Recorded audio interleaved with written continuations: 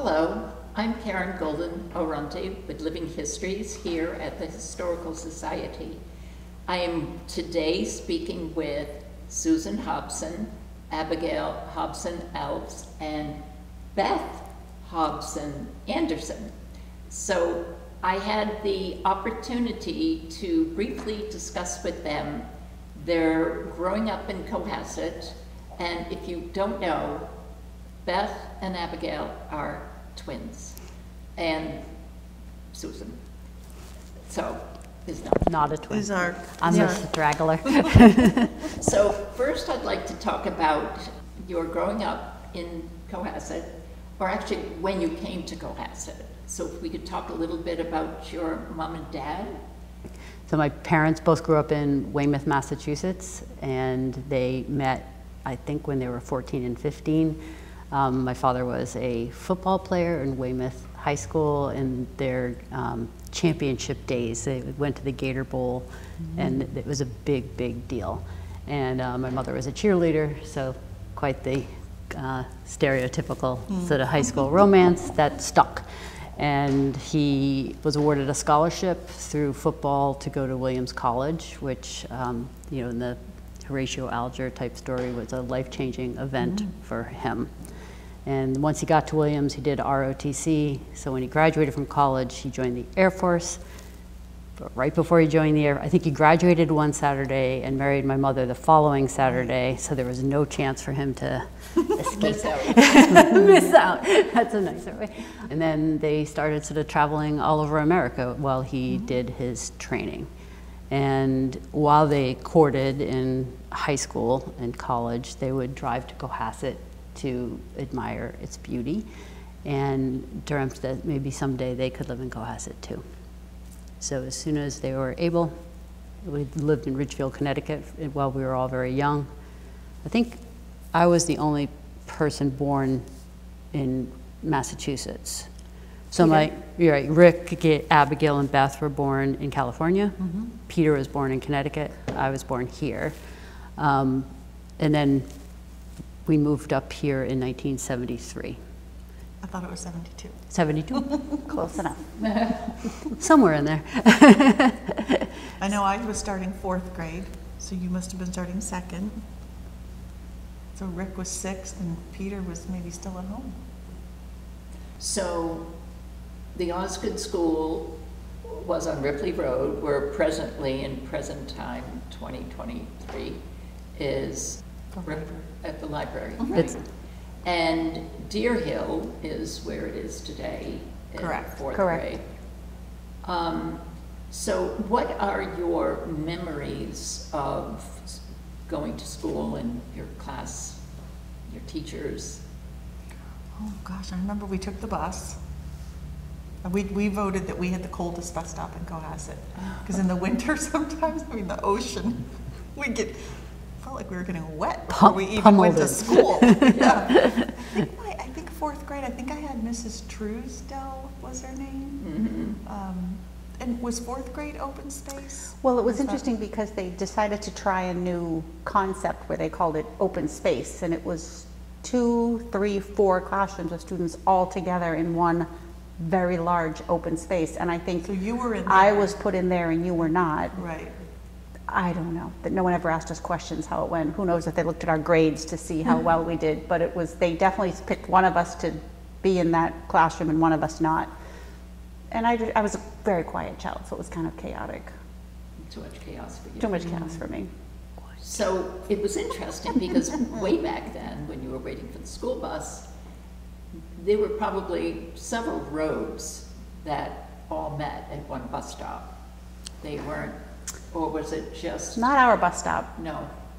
Our bus stop was at Deep Run, you know, off Jerusalem Road, and there weren't, when we were younger, there were a lot of children who boarded the bus there. The Donovans, the Lualdis, some older, cooler kids. But then some of those children went off to private school. So once we got into upper grades, it was just the Hobsons. But we always remember Diana Karcher was our bus driver. Oh. And we might have sometimes been a little bit late. So where we were on Deep Run, you kind of go up over a little hill. And if you saw the top of the bus, you thought, oh, but we'd run down the hill. And she would usually wait for us. She very nicely waited for us. That does sound like that. She would do that. Yes. Come on, Hobsons, get on the bus. So now you continued your careers through Osgood, and then you went up to Deer Hill. Mm-hmm. And at that point, you were in 6th grade? We would have been 7th grade? 6th grade, right? Yeah, so You were sometimes we 4. overlapped in the schools and sometimes we didn't. I mean, we all coalesced at some point at the high school. Oh, okay. So Because junior high school, high school. That's when the junior high school started at 7th grade. Correct. Unlike 6th grade today. Right. So 7th grade, and then you went on into, and how was your high school, junior high school careers? Did you have any particular highlights, courses, teachers? I had some wonderful teachers. Oh, Mr. Leary, Yeah, Mr. Leary. Mr. Gilmartin, Mr. Davis. From math. Yeah, Yeah. We were all in the band. Okay, and who was the band, how did the band? Mr. Hyde, Mr. Hyde, yes. and thank Mr. you. Marks was the choral Yes. director. But I hope it's the same now, but we had some spectacular teachers. And we started a color guard, weren't we We the did. first? I So don't at think- that time, the high school had a marching band. So that was fun because we would be at the high school games and go do a routine at halftime. It was fun. Fun, yeah. I'm glad there's no video footage of I it. know, I'm very glad. Because somebody was a cheerleader. Wow. Short Well, we lived. don't want to go there, sorry. But and Gail was in color guard with how many people? Maybe 12? Maybe 10 or 12. So they had the whole marching band and then the colors. We Oh, did. yeah. Oh, we had There's uniforms. one of our classmates, Leslie Collins, we're actually going to see her tonight. Her mother's Judy Collins. And Judy and my mother, I think probably mostly Judy, made our uniforms. Oh, nice. Yeah, we had little dark blue vests, and we all bought white shirts, and they made us blue and white skirts. What's amazing from the photos is just how many young people were involved in this. How many of them were in the Yeah, garden? maybe 10 or 12. I would say 10 or 12. And then Okay. include the band, maybe 25. I'd say I'm more. guessing 30. I Oh, don't wow. remember, but there were a lot of us. Your microphone's not on. But it was pretty spectacular for a little town. Yeah. If you had the It was whole fun band with out the there, the flags flags. Yeah. So I don't know when that ended, but I don't think they do have it anymore. So as far as your stellar memory teachers, going from Mr. Leary, Mr. Davis, and of course Mr. Thompson. We had him for Tom O'Neill. for Latin, right? Yeah. He was wonderful. And you took Latin. Yep. And he would have raves when we didn't have to, we wouldn't translate. We would just talk about current events, politics, and sometimes he'd just put on Masterpiece Theater, I, Claudius. And we watched that because it's set in Rome. So, Oh, so it counts. so he was and he drove a Citroen. Remember that? No, I That's- don't remember what he did. Oh, wow. He was just a super, Yeah. very interesting cosmopolitan guy with a great sense of humor. Awesome. So now, during that time, we had, the cafeteria, we had trays of food. I think it was, I don't know if it was 25 cents or 35 cents. We never We were never ever allowed to bought buy lunch. lunch. Hobson's Oh, did not buy lunch. Okay. So you brought. We wanted to, Yeah. but we. No, our mother would bring our lunches to school and put them in the front office with all our names, so everybody could We were see mortified. all 4 or 5 of us, Rick how many were in Hobson, that. Abigail Hobson, Beth Hobson. And then they Susan would Hobson. make an announcement over the loudspeaker, you know, how to get Gail Hobson, that's what I was, I went by Gail then. Your lunch is in the office, and you'd sit there. She did it. in She later- just couldn't get it done in time for us to make the bus. Okay. We barely made the bus. We anyway. barely made the bus, so, and for some reason, we couldn't make our own lunch. So she'd say, I'll bring it up to school. Yeah. So, but your dad was traveling during Correct. this time. He was an airline pilot. So she was initially stay-at-home mom, working very different. She acted as a single mother probably, Yeah. what, 50, 60% of the time? 70% of 70, the time. She right. never said, wait until your father comes Oh, no, home. no, no, no. She took care of Yeah. it. And Okay. even when he was home, Mom was in charge. Yeah. I'll never I forget. mean, she's raising 5 5 kids. children. Yeah, Yeah. she was pretty busy. Age. Yeah. I mean, when we lived in Connecticut, I remember, I don't know if you guys remember this, the basement of our house flooded. And I remember she said, okay, put your bathing suits on. I remember She that. gave us each a little bucket. We probably didn't get much accomplished. We bailed it out. We bailed out the basement. But I don't ever remember thinking, oh no, like what are we gonna do? Dad's not here. My mother, she handled it. Whatever it was, she took care of it. If anything, it was odd when he was home. It was like, oh, Dad's here. Oh. Yeah. Shape up. But I was going to say, not only did our mother make our lunches, she made our prom dresses. Oh. We were those children. Did you go pick up fabric with her? Oh, yeah. Yes, we were allowed to pick the fabric. But did you have different styles, or you all had the No, I same? think it was the same style. It had to be the same dress, I think. Yeah, no, but still, Yeah. it works. At the time, it was embarrassing. factory Now I processing. appreciate it. Yeah. But at the time, it was, can't I just buy a dress? It's bulk processing, though. You got to do that. Because when we were seniors, Susan was a sophomore. And she was going to our prom, but I don't know about you, Beth, but I didn't have a date yet. Neither one of us had a date. Yeah. So our sister had a date before we did for our prom. So we had to scramble. I got you a date. Susan got me a date, Chip Bliss, in band practice. I remember Susan said, Chip, are you going to the prom? I said, no. Susan said, well, my sister isn't either, so why don't you two go together? So And you had a nice time, right? I did have a nice time. But my older brother teased me relentlessly because it was Chip and Gail, like Chip and Dale, the cartoon characters, so. Yeah. I forgot about that. Yeah. I do think it was a different childhood. There were no cell phones, no computers. We just went out to play. I just heard on the radio today that children spend 4 to 7 minutes outside unstructured. We spent every afternoon after school, weekends, just running around the neighborhood, riding our bikes somewhere. The protocol was you came home, you changed Changed your out of your clothes. school clothes Yeah. into your play Play clothes. clothes. That's what we called them, our play clothes. Go Out have you go. fun. We had paper routes, we babysat, but we mowed would ride our lawns. bike, walk down to the water, see our friends. Yeah, we were not allowed to watch. If the sun were out, the TV was not on. There was no idle time. But there were 5 of us, You so. could read a book. We could That was definitely read a fun, but book. definitely don't you dare turn that TV on. Yeah. It was called the idiot box. And in those days, your parents could tell because it would be warm. Yeah. So if they were out, they could come in and touch it and know if you had it on. Guilty. Guilty. Yeah, we had a very nice, I guess what I'd call traditional childhood, where we Yeah. just played and, when we got to high school, we had after-school activities.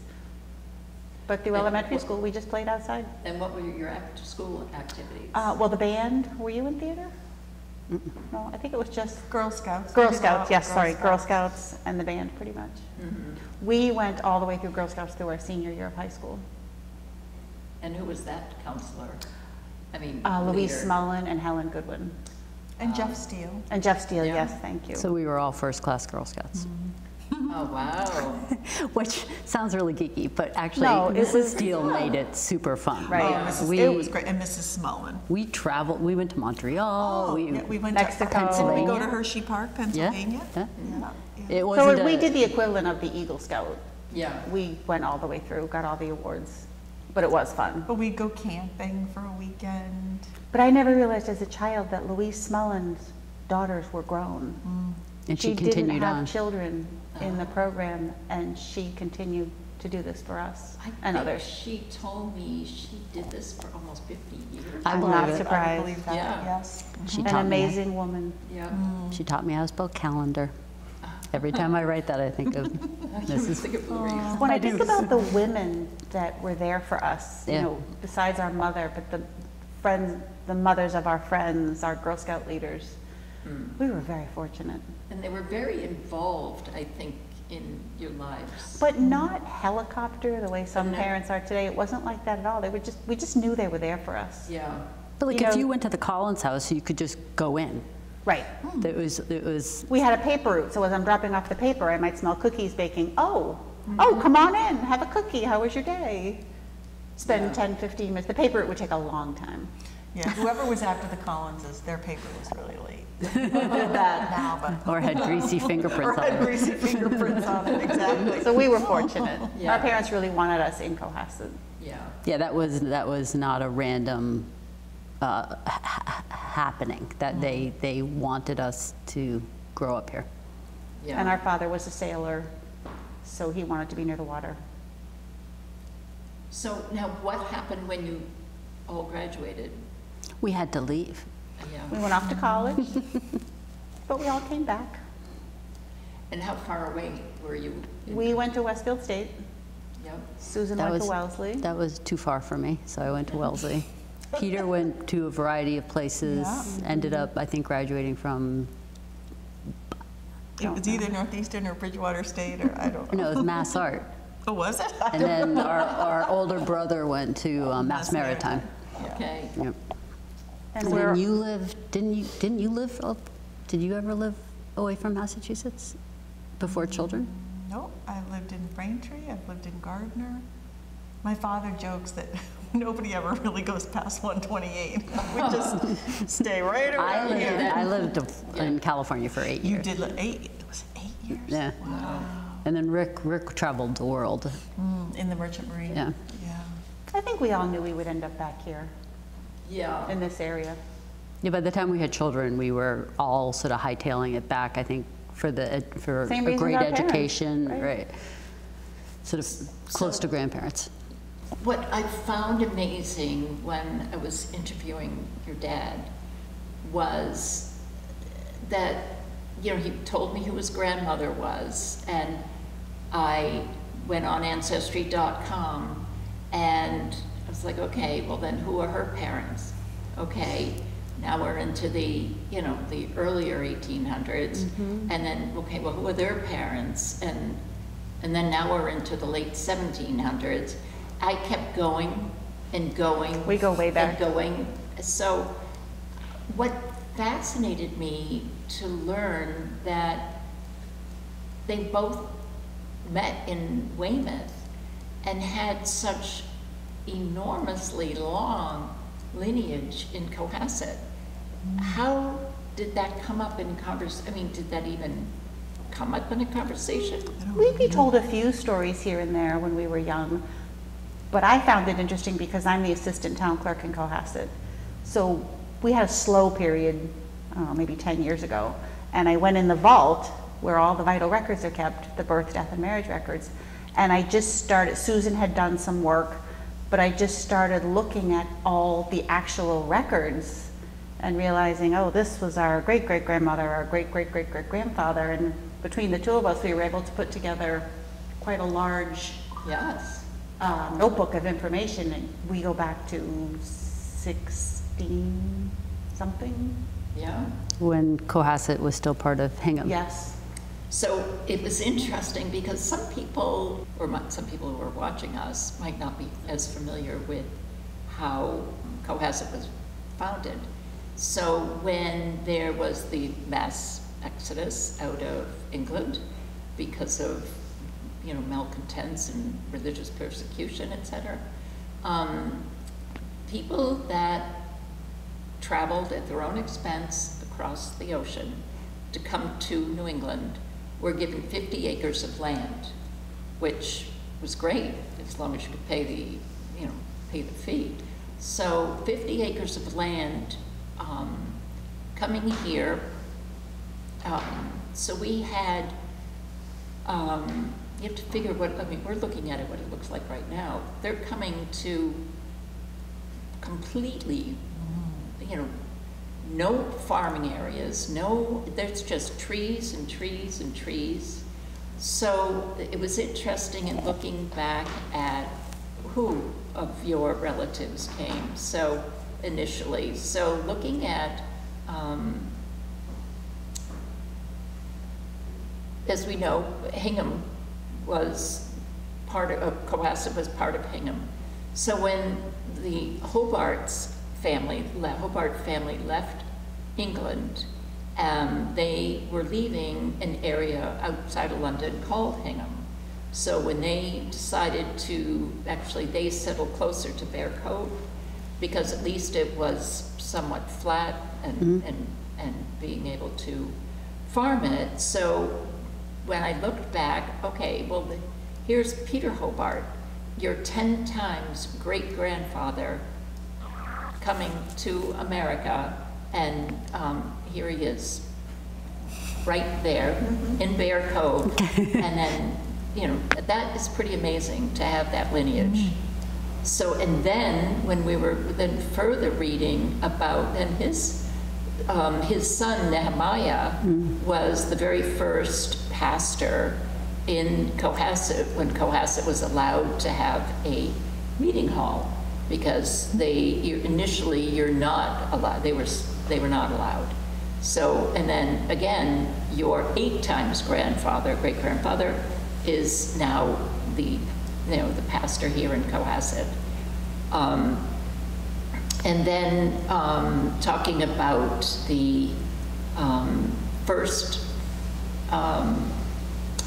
the Wessagusset settlement that was pretty ill, was a failed colony or failed settlement, and Phineas Pratt ran from Wessagusset all the way to Plymouth to get Miles Standish to sail up the coast and save those starving settlers. And now, meanwhile, his son Aaron is, he's your 8 times great grandfather. So he has 15 kids, which really helped him in his farming career. Because he was one of the #1 farmers here in Cohasset. So when you read these historical stories of the town, I just find it fascinating to have such lineage. Actually fascinating, I mean, I'm kind of jealous. Because I get stuck when I'm doing my ancestry. It only goes back so far. But to have this all right here, I could just call my sister. We're very fortunate. I think this is really something. Or we all just lack genetically imagination to go somewhere else. Well, no, I think we're homebodies. Yeah, you're homebodies. Well, I am. There's a reason that. I think it's like maybe it's part of your genetics. They all lived here. Mm-hmm. I think it's not been. And I'm sure there's a lot of people that would like to continue to live on and on and on, and have all of their children continuing to live on in Cohasset, as well as other members of their family, but it's just not that way today. Things change. My husband teases me that we are all hefted to the land like a sheep. You know how like you don't have to pen a sheep because a sheep will only go so far? Yeah. So we're all hefted to Cohasset. Okay. But I also agree with you that we are very fortunate that we can live with our parents in the same town where we grew up. But I don't know if any of our children will live in Cohasset, Hingham, Scituate. They can't afford to. Yeah, they can't. It just changes. It's very, very unlikely. Yeah, I mean, even when you look back at townies, they're not all able to have their children live here, and even though their relatives might have come in the mid-1800s from the Azores, that their kids can't afford to live here. So anyway, I think this is really quite something. But there was one story about your 6 times great grandfather, Levi Tower, on your mom's side. He was very much of an entrepreneur. He owned the blacksmith shop. He had 4 stores or something down by the harbor. He was a master carpenter. He had built 9 ships or something like that, vessels. And he was also the town moderator to build the academy on the common, the school, this town school, which is where the town hall is now.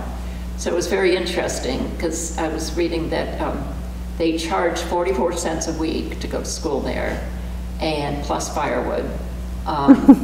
And it cost to build that academy $1,924.90. And to underline how little we travel, I now live in the Cohasset Academy because it was picked up and moved to Beach Street. And Susan lives, that's her house. Yes, that is really amazing. That is amazing. So the fact that your 6 times great grandfather had something to do with the house you live in now, pretty amazing. That you just taught me something. I didn't know that. Yeah. Thank you. And we get to go and we don't have to pay 44 cents or bring firewood. I learned something too. That is pretty cool. Yeah. So, and there you go. And Daniel Tower, who was your 10 times great grandfather, something, his land was on from Beach Street all the way down to the ocean. Right, where Lynn DiGiacomo Oh, where lives. Lynn is. That Yeah. was the homestead. Oh. Yeah. So it's pretty right down the street. So you're neighbors to his house. Pretty cool. So anyway, so I would like to ask, do you have anything that you would like to, for the posterity of the Cohasset Historical Society Living History? Here is your chance to say something. Well, one of the things I like most, and it happened for you too, is our children graduated from the same school that we did, and it was for me quite the trip to be at the music circus to see my children graduate, and it felt like I had just been in those robes maybe the week before. We had just done the same thing. Yeah. Right. And I was also talking to a friend about staying in the same place, staying in contact with high school friends, and being known by people my whole life, say. Yeah. I say that it makes me feel accountable for like who I am. That sounds sort of silly, but like you can't put on airs. You can't pretend you're somebody you're not. Yeah. Everybody knows exactly who you are, and I find that a very sort of cozy and comforting feeling. I do too. It's nice to grow up, to live now where we grew up, Yes. Yeah. and see people we've known for, well, we moved here when I was 10, so I have friends coming over tonight that I've known for 50 years. Yeah. That's very And they just had their reunion. I had mine the same year because theirs was delayed for COVID, And it was yeah. spectacular Yeah. to see people you've known since elementary school. Yeah, And there's also quite a few who are still here. Absolutely. Even in the town or very, very Or close. very close, right? Situate, Hingham, Marshfield. So we're not the only ones who stick around. Right, right. We also come from great stock. We're very fortunate. Yes. Yeah. Well, your dad was the treat. Oh, good. He's a wonderful man. Yeah. I think he kind of subtly, or maybe not always so subtly, kind of made it known that I would like you here. He was very unhappy when Susan went to California. Yeah. But he would, at the dinner table, he would say, "So who will take care of me when I'm old?" And now we are. Now we are. Now we are. Well, we weren't lectured, but we definitely were told and got the message that our lineage, who we come from, we have relatives in Beechwood and in Joy Place, and that was very special and important. Yeah. Yeah, we had field trips to the local cemeteries to underline. And lots of, we'd go on like family tours in the car when we were little, and things would be pointed out, like your grandparents' house, your great-grandparents' house. Yeah. Just so, yeah, like Beth said, it rooted us. So you did, so part of this that we'll see in the finished result is your walk through Central Cemetery, and Beechwood Cemetery.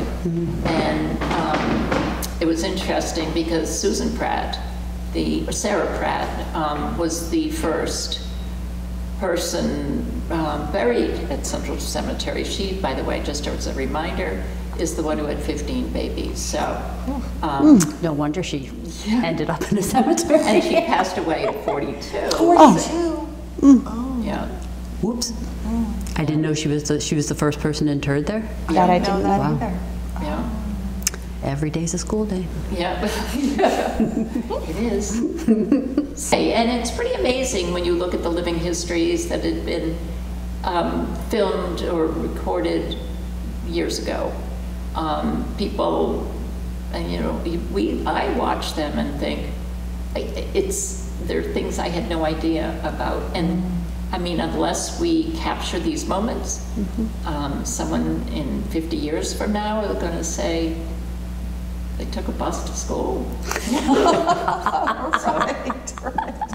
Anyway, well, speaking of, that's something that, things change. So now we have it documented, and I really appreciate the time you're welcome. that Well, you've thank you, taken Karen. to We appreciate your time too. Nice of you to You do might this. now know more about our Anyway, family so- than we do. Now, yeah, well, no, now I know and appreciate where you guys come from. Anyway, well, thank you very much for listening to us on Living Histories, and look forward to see you again. Bye now.